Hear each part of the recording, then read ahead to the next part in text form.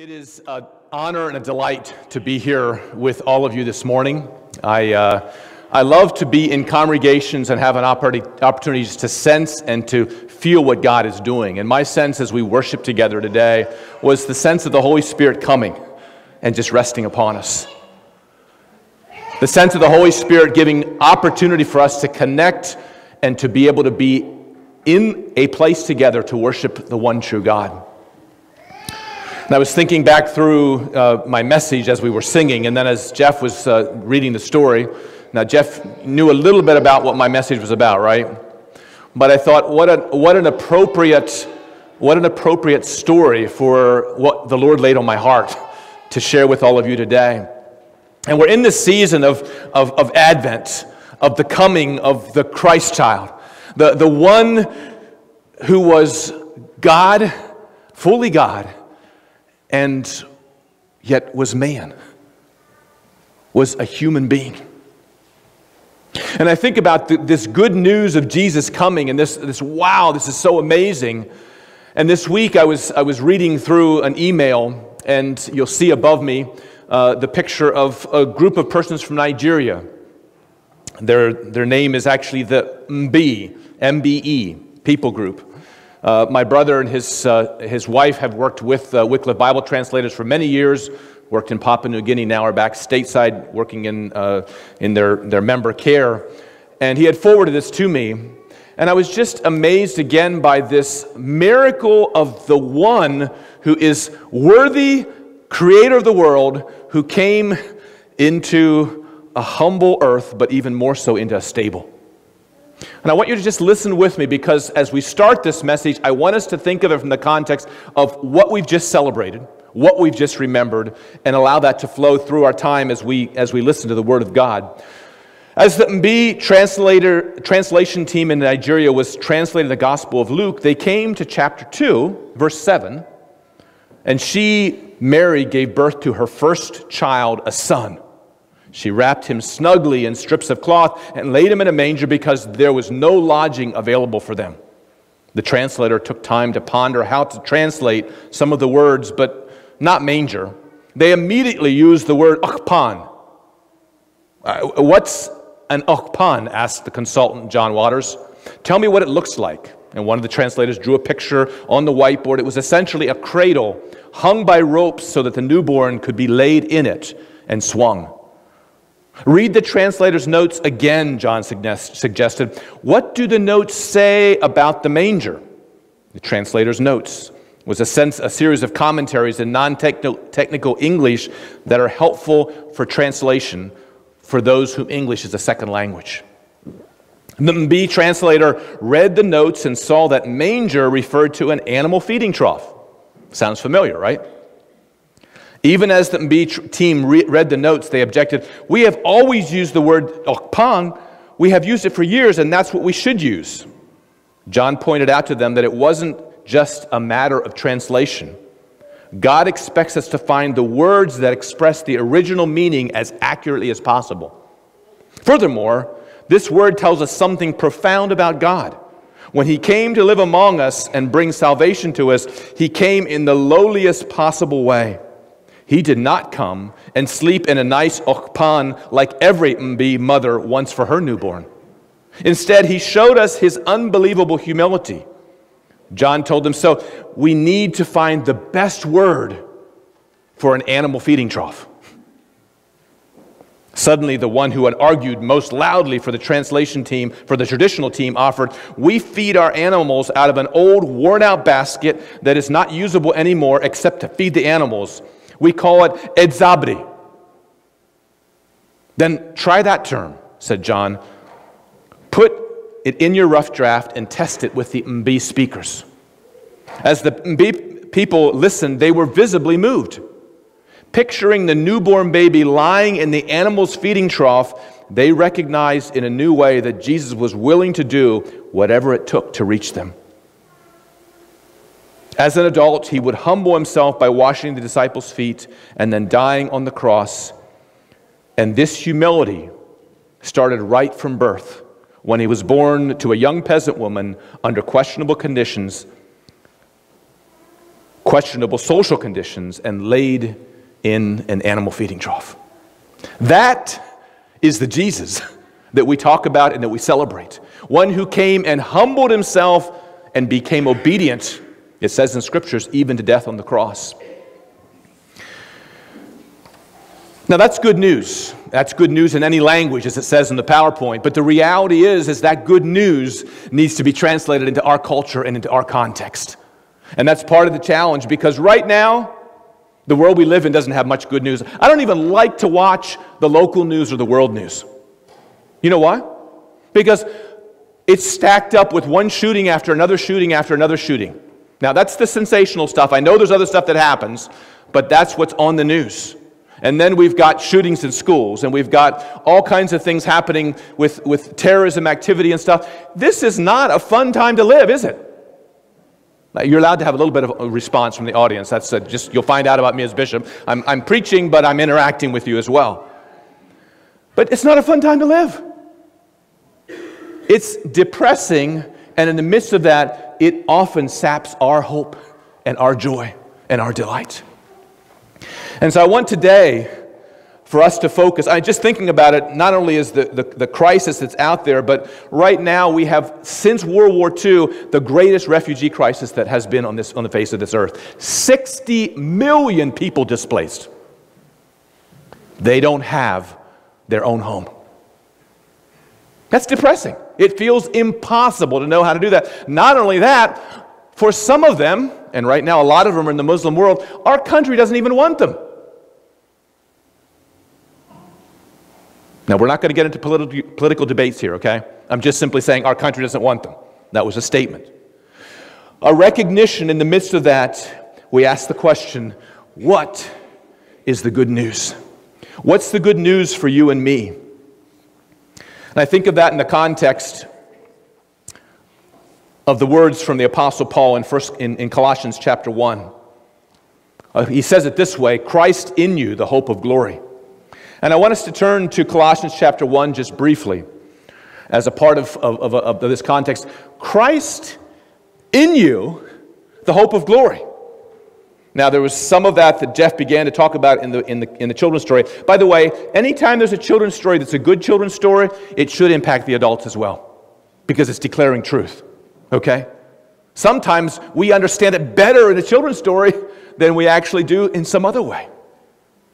But a recognition, Christ in you, the hope of glory. In Colossians, Paul, it says here, writing with Timothy, in the context of Colossians 1, he's beginning declaring and speaking these things out, and he says they had not stopped praying for them since the day they heard about them. He starts to intercede for them in the passage. He's actually writing a prayer, and then he says this. He's speaking about Jesus, verse 13. He is the image, Jesus is the image of the invisible God, the firstborn over all creation, verse 15. For by him all things were created, things in heaven and on earth, visible and invisible, whether thrones or powers or rulers or authorities, all things were created by him and for him. He is before all things, and in him all things hold together. And he is the head of the body, the church. He is the beginning and the firstborn from among the dead, so that in everything he might have the supremacy. For God was pleased to have all his fullness dwell in him, and through him to reconcile to himself all things, whether things on earth or things in heaven, by making peace through his blood shed on the cross. Once you were alienated from God and you were enemies in your minds, but because of your evil behavior. But now he has reconciled you by Christ's physical body through death to present you holy in his sight, without blemish and free from accusation. And we could read on. But then the interesting shift is he's just declared who Jesus is and these things, and then in this context, in this particular space, he begins to make a shift. And he picks up with this verse, with this suffering verse in verse 24. And I'm going to be reading this from the New Living Translation, simply because there was something about how the words were put together that stirred something in my heart. First, this is Colossians 1, 24 to 27. And I want you to continue as you hear this, is to think about this declaration of Christ in you, the hope of glory. Paul speaking, I am glad when I suffer for you in my body, for I am participating in the sufferings of Christ that continue for his body, the church. God has given me the responsibility of serving his church by proclaiming his entire message to you. This message was a mystery for centuries and generations past, but now, Paul speaking to the church and to the Gentiles here, but now it has been revealed to God's people. For God wanted them to know that the riches and glory of Christ are for you, Gentiles, as well, or too. The glorious riches of this mystery, which is Christ in you, the hope of glory. This is the mystery, the wonderful mystery that's there, is that Christ lives in you and me. And they say, well, we've known this for quite a while, Bishop Keith. You're not telling us anything new. No, I'm declaring what is true in the midst of the places where hope is broken, because the truth is that we have in this earthen vessel, as Paul says, we have the very presence of Christ in the person of the Holy Spirit. This is good news.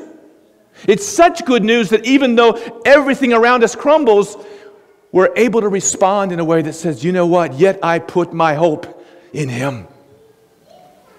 During my time with Eastern Mennonite Missions, I had a variety of situations where I actually was able to visit the persecuted church. Places where people were put in prison for their faith. And I remember saying, wow, how can you be in that space and place in prison for 5 years with your wife and children there to the church taking care of them because you can't help out, and you continue to have a steadfast faith? And brother after brother after brother would tell me, you don't know what happened inside of me, because the treasure of Jesus never left me. In fact, it only increased in those places of imprisonment.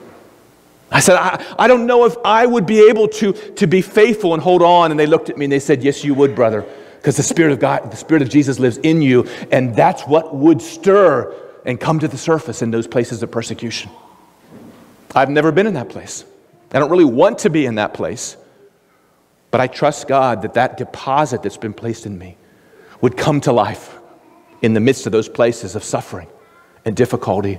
And the treasure of Jesus would only increase even in those places of despair.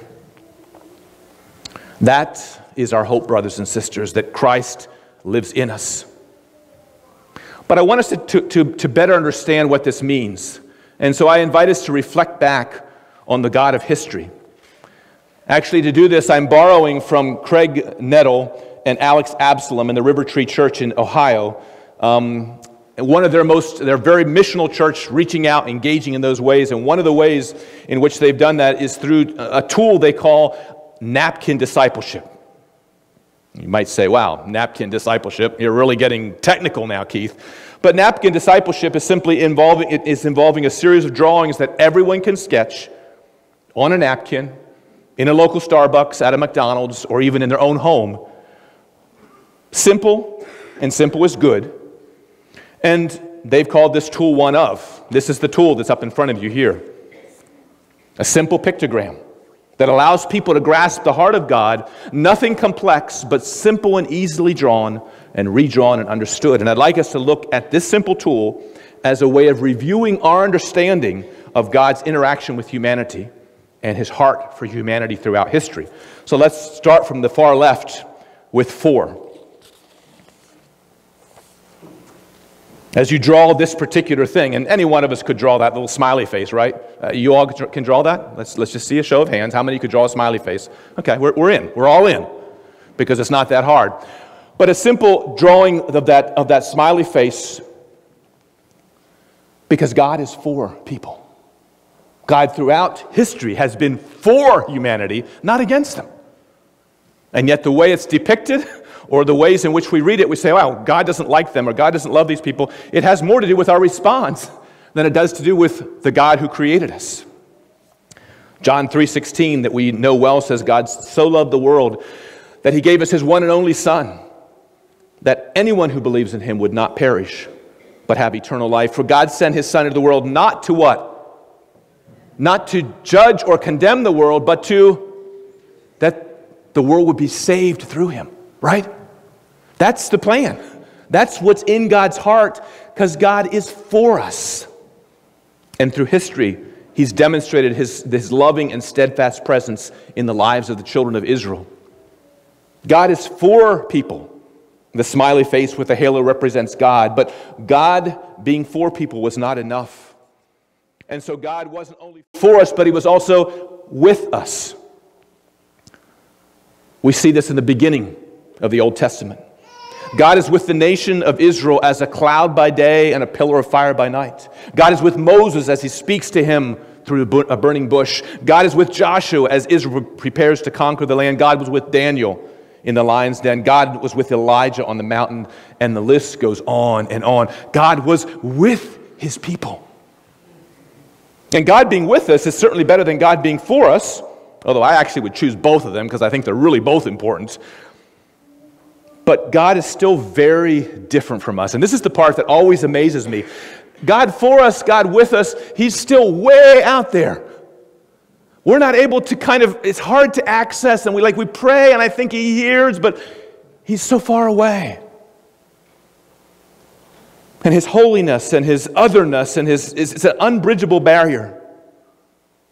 And therefore most of us feel sad in His presence. And that's the little sad face with the baseball cap on there. That represents you and me, not understanding the depth of this God that wants to interact and connect with us. So God being for and even being with people was still not enough. And you guessed where I'm going. God didn't stop there. There's even better news. In Jesus, God becomes one of us. Colossians 2:9 says, "For in Christ lives all the fullness of God in human body." He came and lived among us. This is Emmanuel. Emmanuel means God with us. He came as an infant, fully God and fully man. And you know what? Our minds will never understand that one. What limitations did He have? We don't fully understand what no limitations means, so we have a hard time grasping what some limitations are. But He restricted His capacity and became one of us. Eugene Peterson in the Message says it this way from John when it talks about the Word came and dwelt among us. And he says, the Word became flesh and blood and moved into the neighborhood. Just like not so long ago, Jeff and Katie became flesh and blood in the sense that they were not in Lancaster City, they moved into the neighborhood. They're present here. One of. Not distant and other than, but one of. Jesus lived as one of us. Jesus loved as one of us.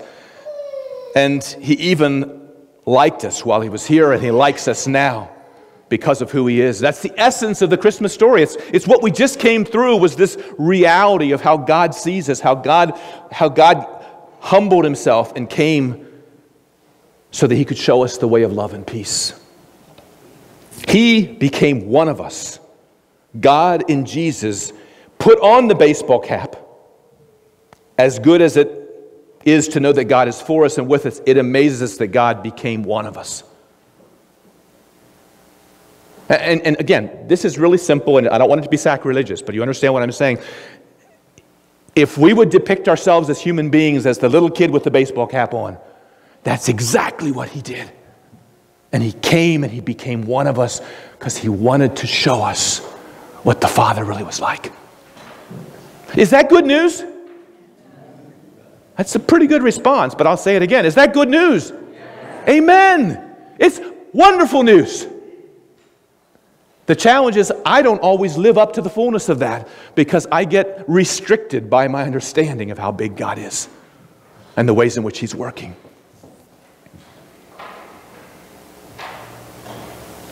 But now we come to the best part. This is all good. But when we understand the implications of God being for us, with us, and one of us, that often is the place that we're compelled to invite Jesus to be in us. And that changes everything. That's the game changer. God Himself passes the DNA of Jesus into our very lives, which empowers us to live as Jesus here on the earth, just like the story of the red tractor. The very essence of Christ is poured into us as we open ourselves up and say, I surrender. I want to walk with you, God.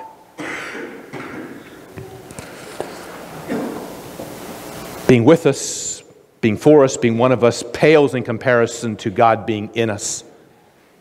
We are now walking around like little Jesuses, and I'm not saying we're Jesus. I'm saying the essence and DNA and presence of Jesus is within us in the person of the Holy Spirit that Jesus promised, and we are able to go around and interact with people from that very nature. It's good news. And I'll tell you what, it's hard to live that way. Because my old flesh, as my mom always called me, Keithy, so I'm still Keithy around my mom. My mom's not doing well health-wise, kind of on her way into glory, but she still loves to see Keithy. The reality is that the old Keithy, my nature, always wants to rise up and take over and rule rather than surrendering each day. That's why it's hard. Because every day I have a choice. Do I want Jesus to live through me, or do I want my life to be the way I want it? Every day, I have that choice.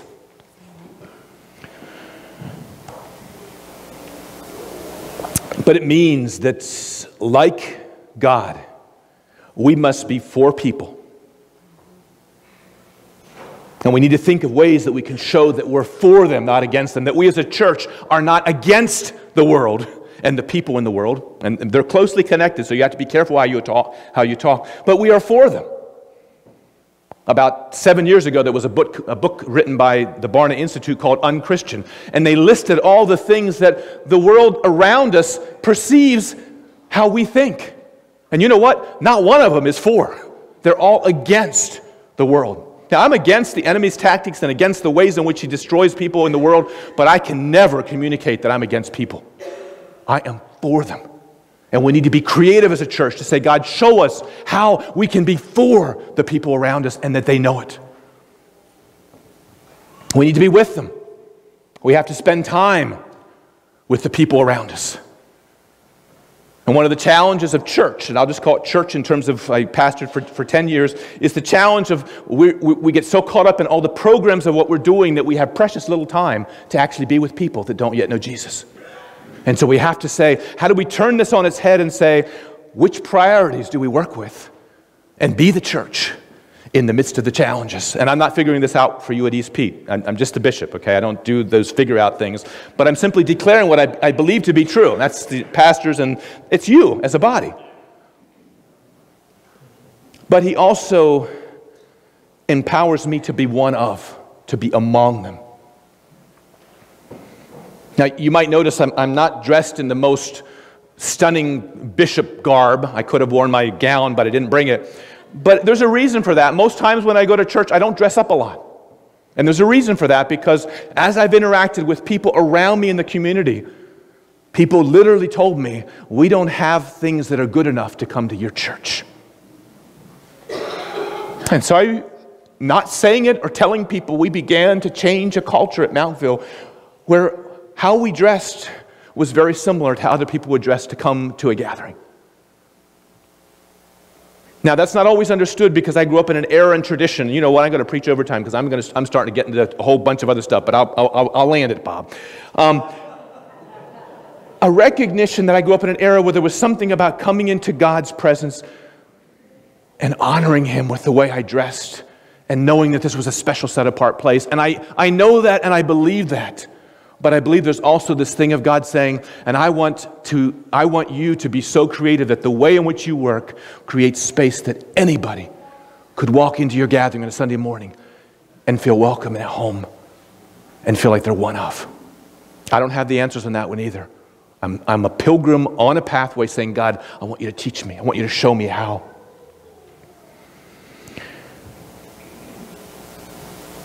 That means that God, like God, we must be for people, with people, one of the people, so that the DNA of Jesus can pass through our lives into the lives of others, and Jesus will have the opportunity to live in them.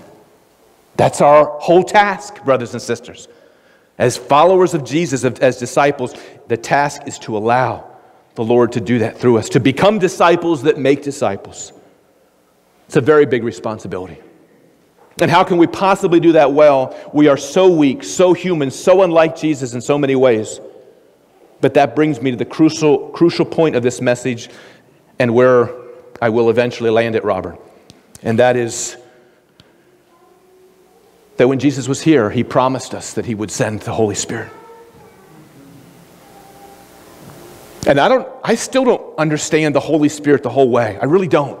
All I know is that Jesus said he would come and live in me. And he told the early disciples, wait until that point before you go out and do ministry. And then you'll know it, and they knew it when it happened. He will come, and the presence of Christ will live in you in the person of the Holy Spirit. And then you'll be able to be about the work that I did, even greater things than I did, you will do. That's the call on the church.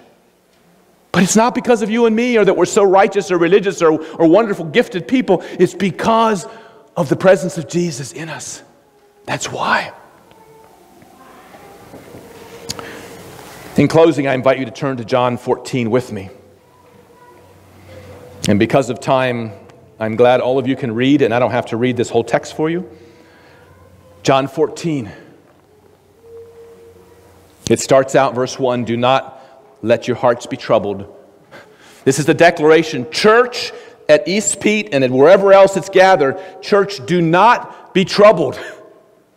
Do not be troubled in this day and age with all the stuff around us. Why? You put your trust in God. You surrender to Jesus because no matter what the context, he is able to work through that situation to draw people to himself.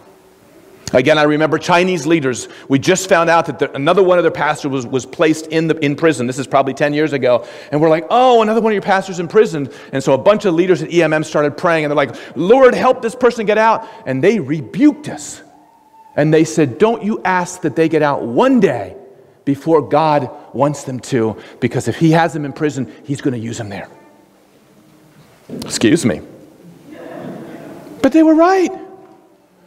I pray for my comfort most of the time because I want to be comfortable. I want everything to be nice.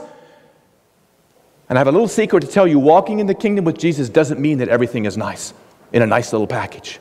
It just means that he's always with you. And he always lives in you.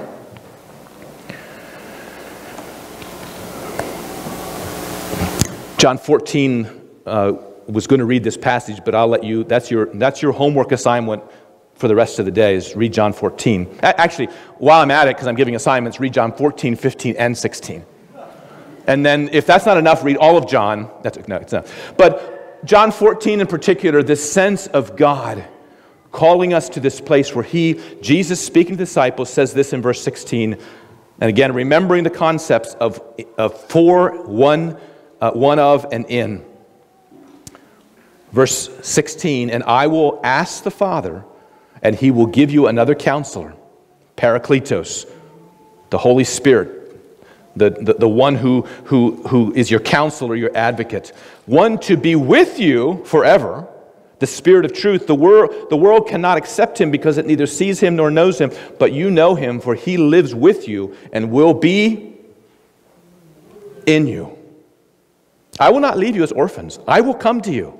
Before long, the world will not see me anymore, but you will see me. Because I live, you also will live. On that day, you will realize that I am in my Father, and you are in me, and I am in you. This is good news, folks. Nothing has changed about this equation other than we live in a world that's constantly trying to get our attention somewhere else, away from the fact that the very presence of Jesus still lives in those who have surrendered and follow him. Hasn't changed.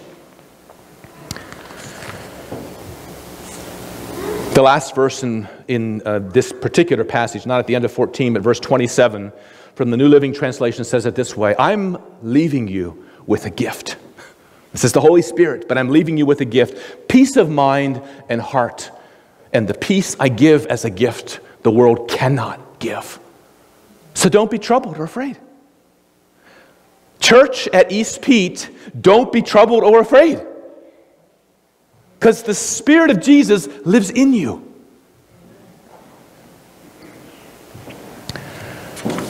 I'd like to close today with this question in front of us. God, in what ways are you calling me to surrender anew to Jesus Christ and to the work of the Holy Spirit in this coming year? In what ways are you calling me? Not the person beside you, not your spouse, not that one over there that bugs you that you wish they would change. Let the Holy Spirit work with them. But in what ways are you calling me to surrender anew to Jesus Christ and to the work of the Holy Spirit in this coming year? I'm comfortable with silence. And so we're just going to sit with that question for a few, I was going to say a few minutes, and I always say a few moments because that's safer. But we're going to sit in silence with this question. And I invite you just to ask the Holy Spirit, in what ways are you calling me to surrender anew to Jesus Christ and the work of the Holy Spirit in this coming year?